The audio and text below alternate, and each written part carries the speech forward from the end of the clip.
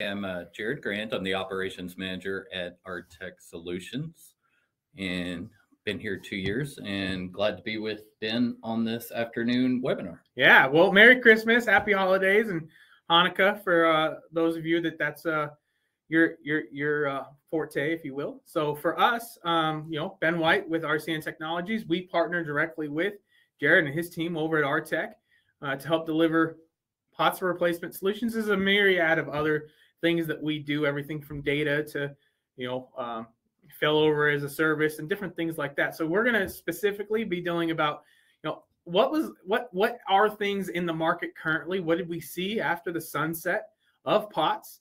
And then also, what is POTS, right? Let's get into the nitty gritty, build up a foundation of what is all this stuff? What are all these terms? What's happening in the market? And where do we see things going in 2023 and 2024? Because if they're anything like what from August 2nd to now has been, it's been a whirlwind. So anything to add, Jared, before we kick off? No, I think maybe a starting point, a jumping off point. POTS, to make sure everybody's on the same page, just stands for plain old telephone system. Yeah. The good old copper wiring that we've all used for phone systems for decades upon decades. The same phone that used to stretch out the cord all the way to the bathroom to hide what you were talking about from your siblings or parents or you name it. That's what we're talking about. That same cord runs a whole lot of things. And some of those are actually mission critical and life safety in design. And that's what we're here for, right? The things that you can't just make cellular, or the things that you can't just go over fiber. Talking about infrastructure, why would we change over to something like the RCM POT solution, so on and so forth. So before we kick it off and go to the next slide, I just want to real quick, the link for this meeting. You can absolutely share that link in the chat currently with any of your colleagues or anybody that might want to watch along. And then also this is going to get recorded. So at a future date, unless they have questions today and they want to join, they're always going to be able to go back and see this later. So we'll kick off and go to the next slide here. So, I guess we should have done this one first. Who the heck are these guys, right? So, this is us. I'm, again, regional account manager for the West. Jared's the operational manager for RTech. Our teams work together every single day to help deploy these solutions across the United States and beyond in a couple of circumstances. So as we move forward, let's just go through the next slide. The agenda for today, right? What are the challenges we see with POTS? What are some use cases and success stories? And then what specifically about our solution is worth your time in understanding more about us and how we deploy, right? So we're going to kick off the poll real quick. Buddy Noah over on the other side of life is going to help kick that off. If you guys wouldn't mind jumping in there, give us an idea. Are you currently using traditional POTS lines? Just so you know, if you don't know what that is, right? We talked about the telephone line, elevators, fire alarms, fax machines, SCADA, anything that runs your HVAC, gates, door alarms, panic buttons. All of those things are POTS lines. Now, you might not personally have that in your own home today, but if you've gone into a government building and or you have a building that's inspected by the local fire marshal, there's a solid chance, whether you've got a fire alarm, a burglary alarm, or any of those, you probably do have POTS lines. All right, we still have people going through, answering some stuff. All right, so it looks like of the 18 people we have on here, we still have a couple. So if you can go in and just answer that for us, we want to make sure we get a realistic polling result. We only have 38% of you. If Santa only went to 38% of the houses, there'd be some sad kids Christmas morning. All right. All right, so we're about 50%. That's better than the last election. So we're going to move forward and go into what are POTS lines, right? So Jared mentioned it earlier. A POTS line, a plain old telephone service. This is the line that, simply put, runs over copper, goes from your local provider, right? Could be anybody in the country, your typical ISP provider, right? Big Blue, Verizon. You have folks like CenturyLink. You have mom and pop shops locally in individual rural areas that provide internet services. Suddenlink, for instance, they provide services like this. However, you have a myriad of different woven wires, and some of them go over the telephone pole, some of them go in the ground. But those copper lines run everything from elevator call boxes to fire alarms to those fax machines we were talking about to older credit card machines. You would be very surprised how many times when you go and put your credit card in at the gas pump outside, or you put it in when you go in to get a snack or something at the local 7-Eleven, chances are that's being ran over copper, whether you know it or not. So that's where we kind of jump off and we start talking about it really is in so many more places than what a lot of folks are used to, right? We see folks that don't even know they have POTS until their provider reaches out to them and goes, we're canceling these lines, or we're increasing the price of these lines because they no longer want to supplement them, or they're not being subsidized by the federal government to help replace them in everything from weather events to freezing ice to hurricanes, you name it. We see POTS lines get hurt pretty bad. Jared, anything to add there before we move forward? No, that was pretty all-inclusive. I think maybe to add real quickly onto what you said, some of these lines are important. Your elevator lines, your fire alarm lines, these are lines that you can't afford to have down. Yeah, mission critical life safety lines. Yeah. Blue light poles in parking garages, whether it's commercial or on universities, right? We have a lot of emergency call boxes that are ran on these. A lot of buildings, whether it's commercial or public sector, typically your fire alarm for that building is being ran by a POTS line of some sort. Absolutely. If it hasn't already been converted to a digital solution. So yeah, moving on. What was the POTS sunset? Why are we talking today? So basically the POTS sunset was the FCC has been for years been trying to move away, if you will, from POTS lines provided and subsidized by the federal government to ISP providers. It's extremely expensive. They're usually the first things to go down. They're the last things to come back up after a weather event, right? We have some folks down in the South from the big freeze a couple years ago where, the ISP we work with heavily to help them replace their customers. We ended up, the way he commented is they lost more money in that 2 weeks of freezing than they made the previous 3 years combined. Wow. So the actual provider loses money. Well, why would anybody want to go into a business with a losing proposition, right? So between that side of it and the FCC saying, you know what, companies like Cradlepoint and these modem producers in the world, they've created something in line with the carriers that provides a better service than what traditional copper can provide, both from can I see it? Is it on? Is it off? If I do have an event, how fast can it come back up? Cellular is usually the last thing to go down and the first thing to come back up during an event. So a polar opposite of what we see from that telephone wire out on the pole itself, or buried in the conduit alongside fiber connections. What do you think, Jared? Any from the FCC side, what are your thoughts? Very interesting. They gave about a 5-year window, and turns out there was a lot of talk about whether they were going to move that back because of COVID and all the changes to businesses that would happen.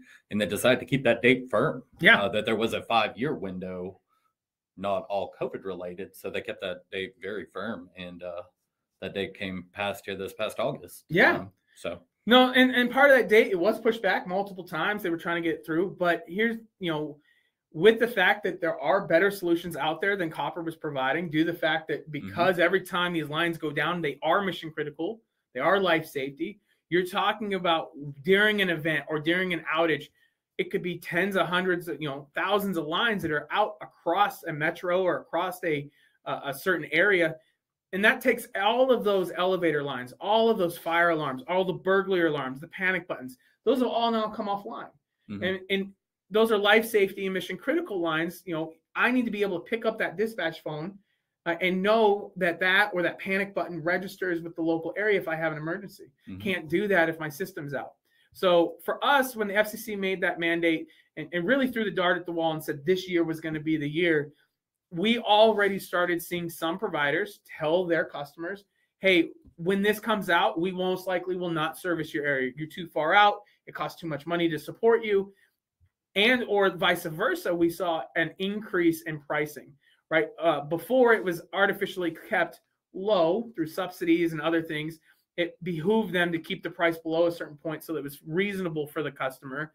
Once we saw the POTS sunset hit, we saw incredible changes in the cost plan. And we're talking single lines going from $40 a month and 80, between 40 and 80, all the way up to 140, 200. I have one out in Oklahoma that was a city pool for, they pick up the phone, they can call emergency services if somebody gets hurt. And that line went to $1,200 a month. $1,200 a month to any business or any municipality. That's a hell of a hit when you do 12, times 12 for the whole year. So that's enough of that piece. In the handout section, you will notice there is an FCC order. Don't take our word for it. The feds have got their fancy legalese language all built into that.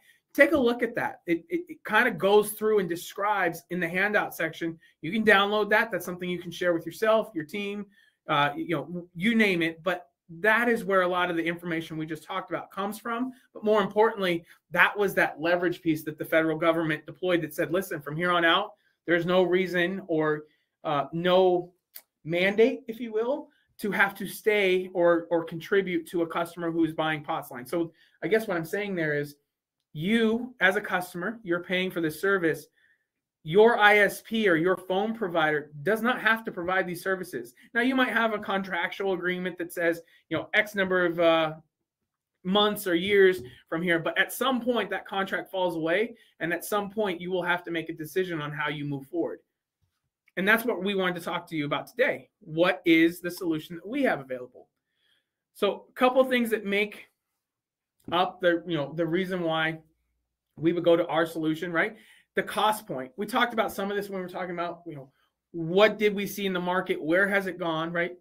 $65 to $100 a month, for one copper line, right? If you are a facility that has a fire alarm, a burglary alarm, your fax machine, an elevator, right? You could be paying $400 a month for basically a phone call line. Mm-hmm. When you put that into frame of reference with, say, like a cell phone line or something like that, it's drastically different, especially for the limited amount of data that actually flows over that, right? The average cost savings when working with RTech and either procuring through RTech and one of their partners or through RCN, right, is 20 to 50%. We've seen upwards, like the one with the city pool, their whole system, the ROI was recognized in the first month.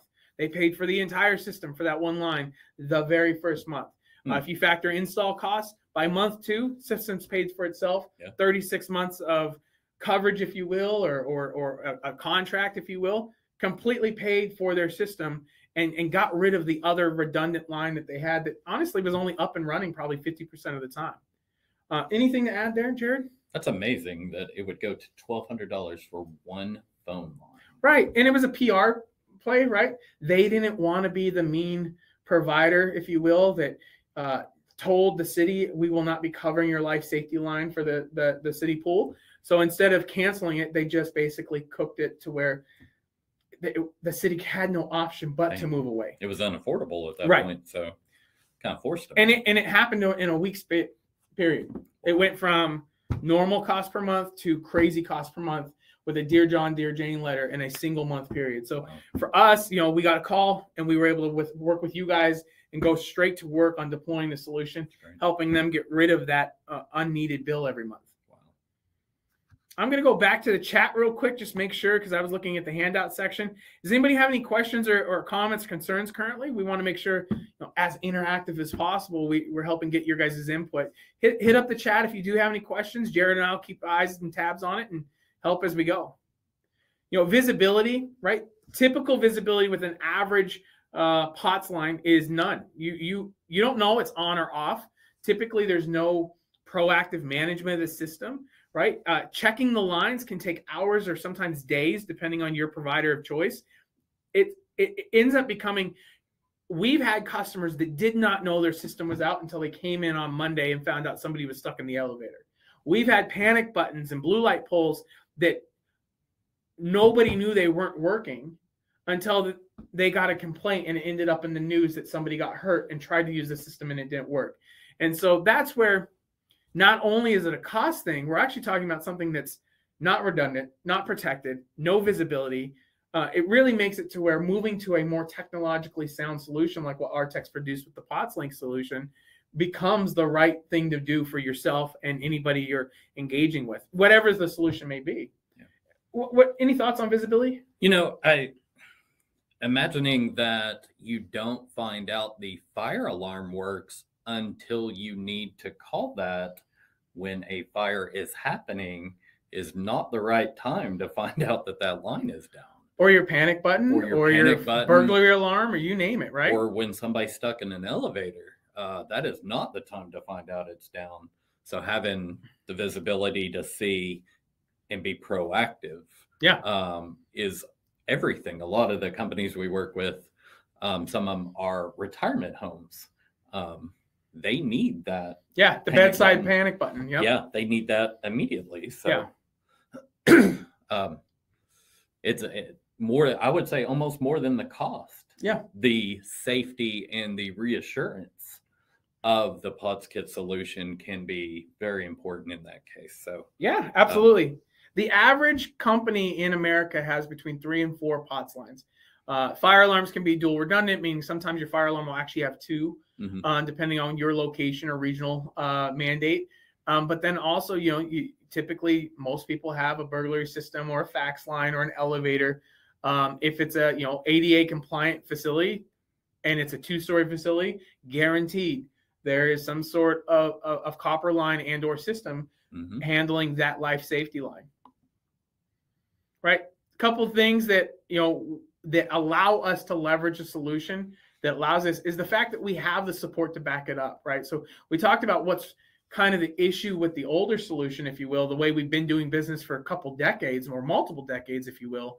But when we start looking at, okay, I get it. You guys are able to service this. You're able to provide something. You give us visibility, single pane of glass to know, is it on? Is it off?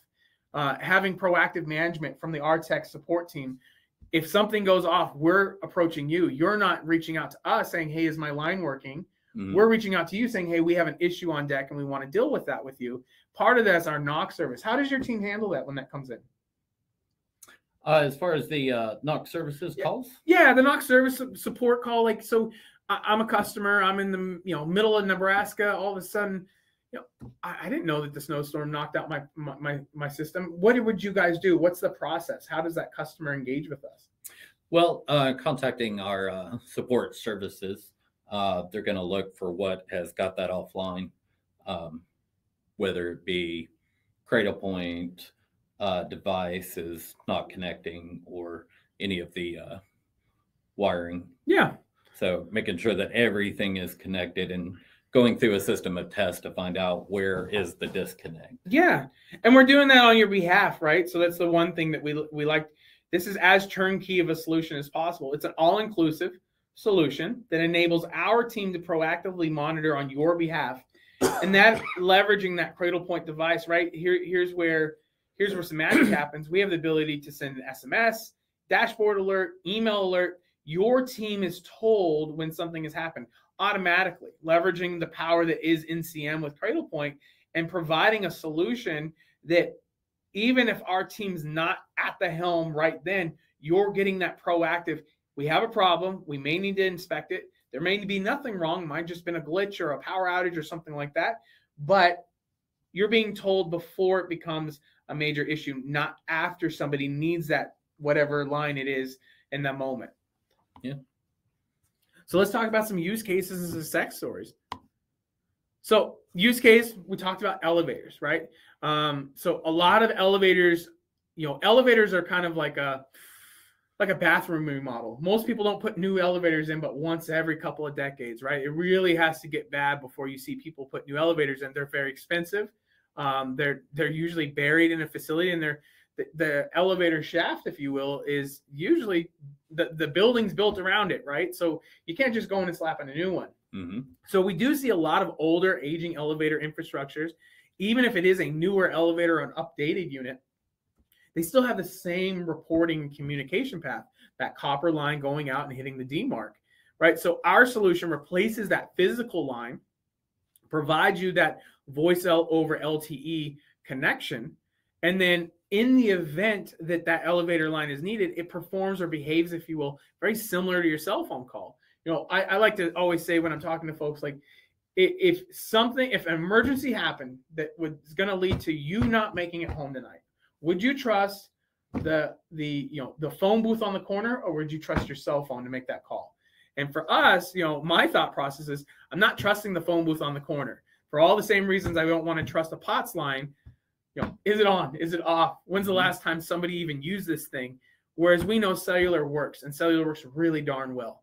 And so for us, that's some of the benefits, right? For elevators, that POTS link can provide that increased reliability and reduced, overall cost, if you will. So not only is it a cost endeavor, it's also it's going to work when you need it to work. And I think at this point, everybody, I think everybody could pretty much say, yeah, you know what, cellular is a proven solution. And Absolutely. Our POTS link solution, we've been deploying it for over half a decade at this point, nearly a full decade if you factor in the first brainchild that went out with the leadership here at RCN and RTech. But at the end of the day, we've been deploying this for years with huge success in some of the most complex environments in the country, let alone globally, right? Airports and hospitals and school districts and you name it. So yeah, anything to add there on the use case with the elevator? I think you covered it pretty good.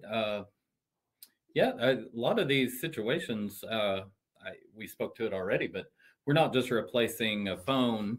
Like, I can't make a phone call now. Shucks. Yeah. This is, I'm in the elevator and it's not moving, and I pick up that phone inside the elevator because nobody can hear me and dead. What am I to do? Right. If, your example of if you were in trouble and, well, I've got that payphone sitting on the corner and trouble's heading my way and I got my cell phone, the payphone, which one do I have high confidence in? Yep. Yeah, I mean, a lot of these situations are need to.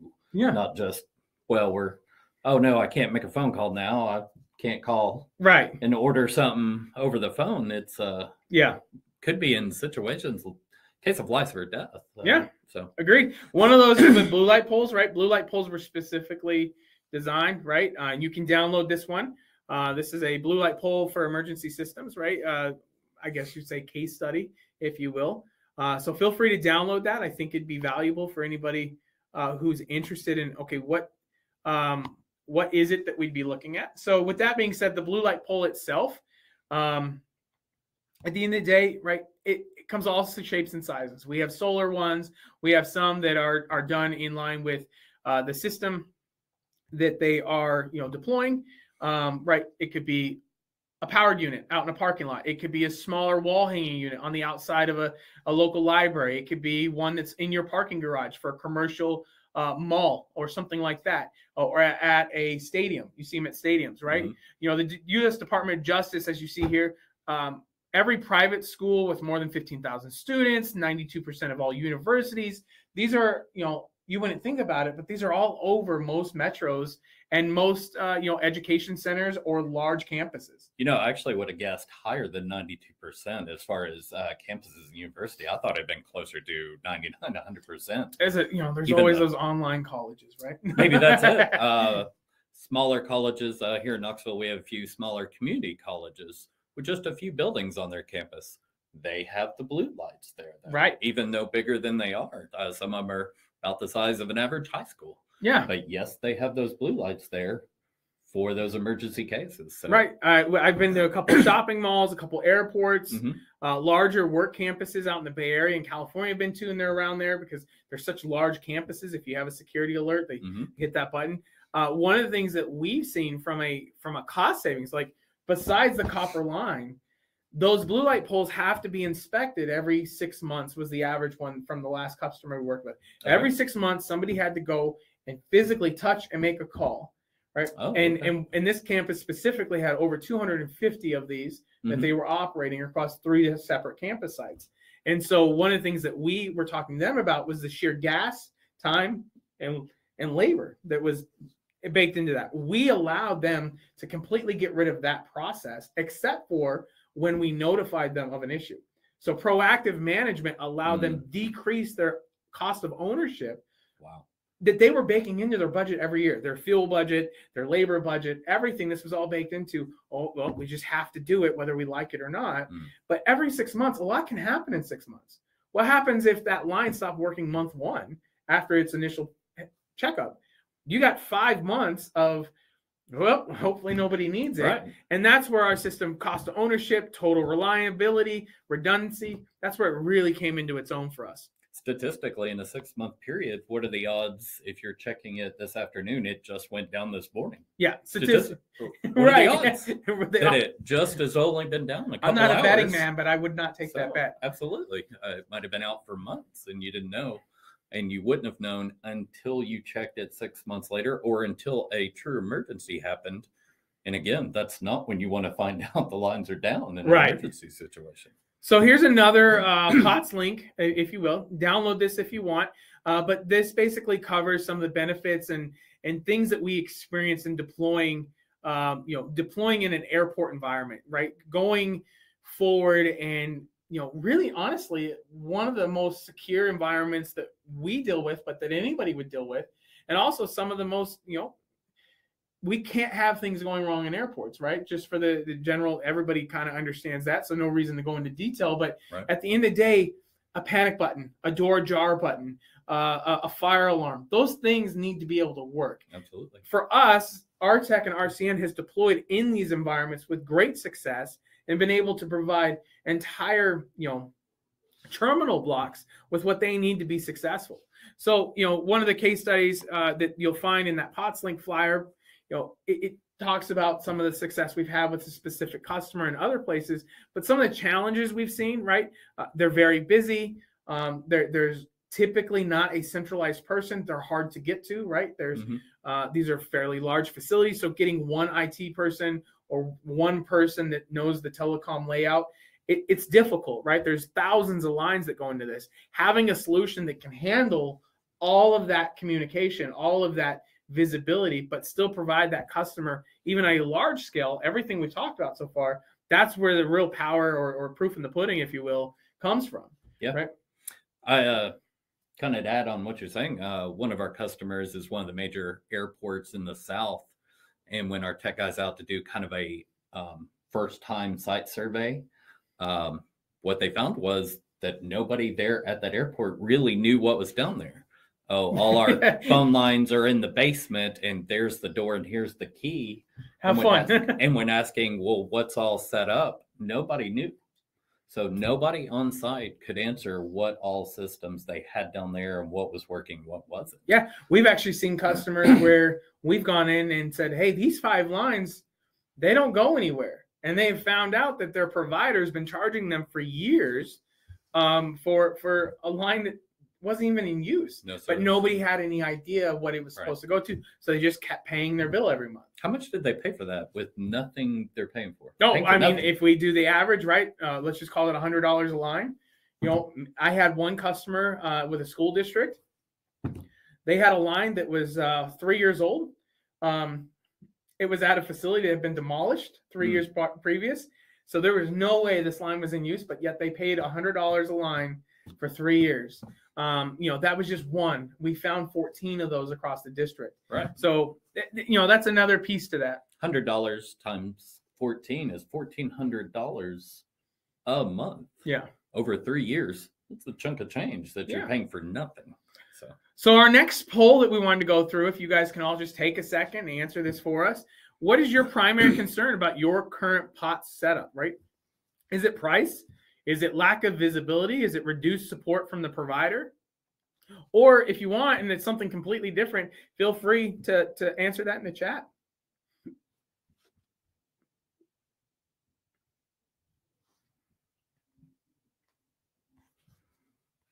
And if there's any questions besides what's on the poll right now, feel free to put those in the chat while we're waiting for the poll to fill out. Okay, so right now price seems to be the leading piece that most people have concern of. A lot of my customers, it's price and visibility, those two things, right? So many people are used to being able to see what's on the network for everything else that they do, but telecom seems to still be in the Stone Age in a lot of ways.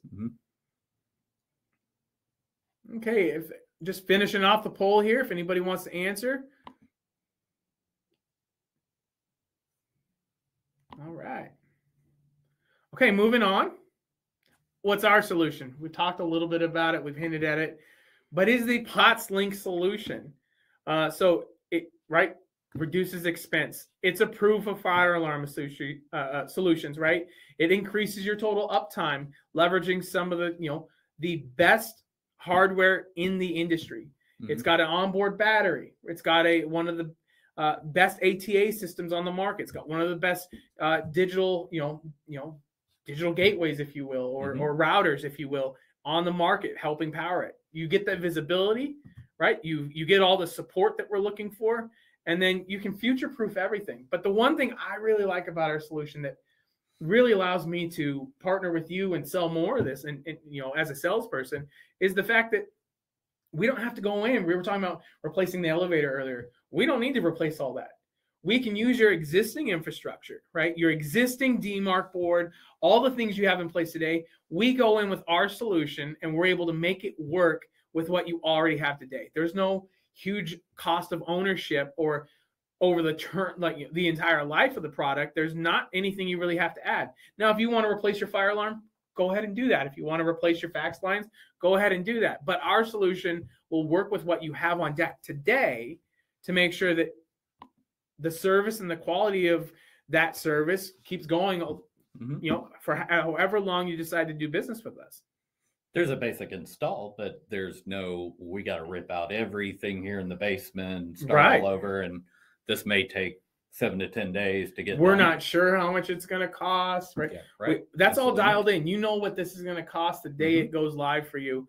And, from that point forward, if you decide to change something, then great. But for the most part, there's nothing to change. I think the installation time from walk in the door to walk out for our installers is roughly between 60, maybe 90 minutes on the high side. Yeah. So there's not a lot for them to do and slow you down or cause the business to be at a standstill while they're ripping out the floors and taking out all your copper wiring that's ever been inside your building. Not at all. It's very easy, compatible solution to what you already have. Absolutely. So like we mentioned earlier, we're powered by Cradlepoint. This is a form factor that's fully enclosed. We don't have a bunch of pieces laying around. It's high and tight, right? It looks clean. It allows us to install almost anywhere. We keep our stuff out of your way. We plug your existing infrastructure into our system. We can fit up to 8 RJ11 lines into a single kit. If you need additional kits, there's no additional cost. It's all priced out as a per line cost, which comes included with the hardware. So, in all honesty, if everything but the additional antenna, depending on your environment, comes in the box, right? Comes ready to deploy, go live day one. If we need to add an antenna, we'll base that off the site survey and we'll base that off information we get from you. But for the most part, this thing comes ready to play. Yep. Right. There are a couple free resources we kind of wanted to lead you to, right? Get RTech.com, the webinar, obviously you can go there. If you would like a POTS evaluation from either Jared's team or somebody on the RCN side, if you're looking for more, fully comprehensive install / sales, overview, or maybe you want to add failover to the system as well. Those are all things we do. You can download today's slide package right from that same spot. Anything to add there on resources they can get from the RTech site? What I would add is that our motto here is the right solution every time. So please reach out to just, if nothing else, simply look at what you have and see what we can help with. You may have a situation where our solution might not work with what you have. And we don't want to just be here as sales orders takers. We want to help assist with your needs as much as possible. So please reach out, reach out to our website and talk to us, see what we can advise or offer. Yeah. Anytime. Honestly, a picture, if you've got a picture of your DMARC board and you know what lines we're supposed to be playing with, and you can either circle them or tag them or whatever, we can get right to work on letting you know, here's what it's going to cost. Here's our concerns. Here's some things that we need to ask. It's not a high pressure deal. It's a, what do you have? Here's what we have to help solve it. And if we don't have something, chances are there's something that could replace it that we can help point you in the right direction. Absolutely. So I just wanted to make sure if we had any questions or Q&A, we'll go through that right now. We really appreciate everybody that's stayed this long, right? And kind of heard us out on what the solution is. But we'd like to hear from you. What questions do you have? And what things can we cover that maybe we didn't cover already? Absolutely.